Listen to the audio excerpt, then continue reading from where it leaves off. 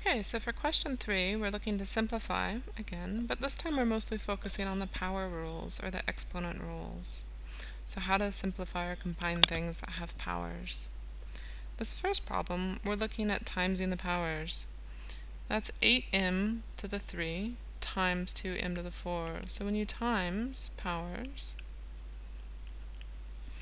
or I should say when you're timesing terms with powers, so when we're timesing terms, you add the power for the same base, and then you times the number. And this is going to be our coefficient, or the number, if you want, in front. Okay? So in this case, 8 is a coefficient, and 2 is also a coefficient. Those are the numbers in front. So we treat those just like we've always treated numbers. What would be 8 times 2? Well, that would be 16. Now the next part is going to be the powers, and here we're going to add the powers. So I'm doing that because I notice these are both on an m, so they've got the same base, and so I can do m to the 3 times m to the 4 becomes m. What's 3 plus 4? Equals 7. So it becomes m to the 7. So again, how this comes about is I've done 8 times 2 to get me the 16 in front, because those are the coefficients I times like normal. And then the powers, 3 and 4, are going to add together to give me a power there of 7 on the m. Taking a look at a second example with the same situation, same rules, I'm going to again add the powers and times the coefficients. Well, I'll put the numbers in front because that's how we usually refer to them. Times the numbers in front. Okay, so timesing the numbers in front to start with, we see minus 9 and 3. So negative 9 times 3 is going to get you negative 27. And now I need to add powers, but it's only for the bases that are the same. So let's look at the a's. I have 3 a's and 4 a's, so 3 plus 4 gives me 7a. And for the b's, I've got a b here and b to the power of 5. And what's the invisible number here? If you see a letter with no number at the front as a power, or at the back as a power, don't forget there'll be a little invisible 1. So that's b to the 1 and b to the 5. If I add 5 plus 1, I get 6. So there's my answer for combining those terms. Taking a look at another example, here we see brackets. So when you've got brackets with powers, we need to remind ourselves that it's going to be taking that power out the back and timesing it onto all the other powers. So in this case, we actually times the powers. And one way to think about that is that we need to take this power of squared and times it onto everything inside of here, including the 5.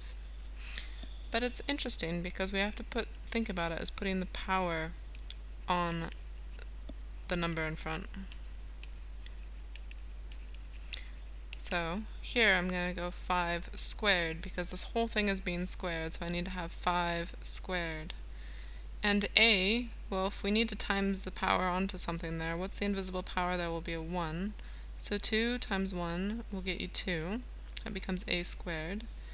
And the b, that's b to the power of 4 squared, so that's b to the power of 4 times 2 there, so that becomes 8.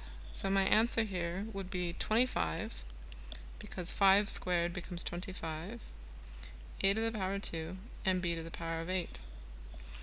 Now just so that you see an alternate way to solve this problem, remembering that x squared is equal to x times x, that it becomes 2 lots of that. So this idea here of 5ab to the 4 squared, we could actually rewrite that as 5ab to the 4 times 5ab to the 4.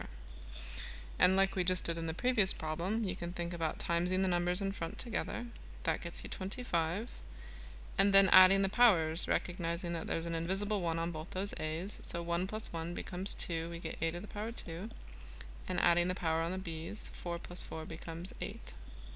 So two ways to do that problem. One using the rule of brackets where you times the powers together, or the second way to rewrite it. Put it out the two brackets, write them out side by side, and times them together using the timesing rules.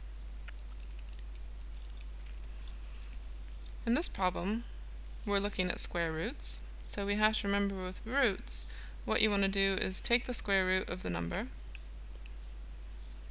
or the coefficient, and I want you to divide the power in two. Take half the power. So that's what happens when we take a square root of a power. So if we look at this, what is the square root of 81? Taking that number in front, what is the square root of 81? That is 9. And then what I want to do is half the power. So this m to the 20, half of 20 becomes 10. And that's my answer. So again, take the square root of the number in front, and then divide the power by 2.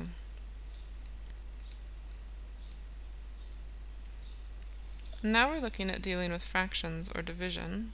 So when we're dividing terms, what we're going to do here is for the same base, we actually subtract the powers. So if we divide 7a by 3a, we're going to subtract the power there. Same base, both a's, we're going to take 7 minus 3, and that's going to become a to the 4. And there's a few ways to visualize this. Remember that dividing is the same as having a fraction, so we could say a over 7 over a to the 3. Sorry, a to the 7 over a to the 3. This is just an alternate way to look at it. And when you see it this way, you can recognize it's a fraction, but we're still going to do the same rule of subtracting the powers. So if you do 7 minus 3, you get 4, a to the 4, same thing. And one last way to look at this problem is, like we just discussed, x to the power 2 is equal to 2x's. Well, a to the power 7 is 1, 2, 3, 4, 5, 6, 7 a's over 3 a's, 1, 2, 3, a to the power of 3. And if you write it out like that, one thing that you can do is actually cross them off, 1 for 1. So one of the a's on bottom will cancel one of the a's on top, another one will cancel, and another one will cancel. So how many are left? And in this case, we've got 4 a's, so we write it as a to the 4. So 3 ways to visualize that problem, but remember when you're dividing terms with powers, we subtract the numbers, or subtract the powers. One more example like that. Here we've got it written out in fraction form. We recognize that it's y to the 8 and y to the 5, the same base, so we will in fact subtract those powers. And 8 minus 5 is equal to 3. Looking at another example, here we've actually got coefficients, or those numbers in front. So when you're dividing terms, like we just said, you can subtract the powers, but what we do to the numbers in front is treat them like a fraction.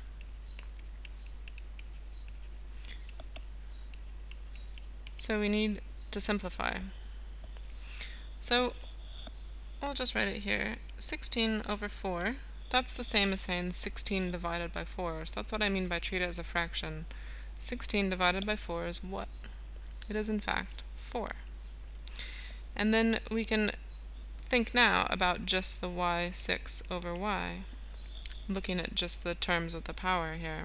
So y to the 6 divided by y, remember there'll be an invisible 1 there, so we subtract those powers, that becomes y to the 5. So here we treat the numbers just like a fraction and treat them like normal. 16 divided by 4 gives me 4, and then we look at the terms with the powers there and subtract the powers. Last example on this one. Again, same rules apply, so we look at the numbers in front first. 2 over 8. Well, how does that simplify? You could put it into your calculator, but here we're looking for a common factor that we can take out in a sense. So 2 over 8 can be written as 2 times 1 over 2 times 4, because 2 times 4 gives me 8, and 2 times 1 will give me 2. And if you write it out this way, you can see that they both have a 2 inside of them. So we can in fact cancel a 2 from the top and the bottom, and we're left with 1 over 4. And now we can look at the x and the y. oops, that's not very helpful. X to the 5 and y to the 2. We would not subtract the powers here because, in fact, these are different bases. X and y are not the same, so we leave the powers on those exactly the same.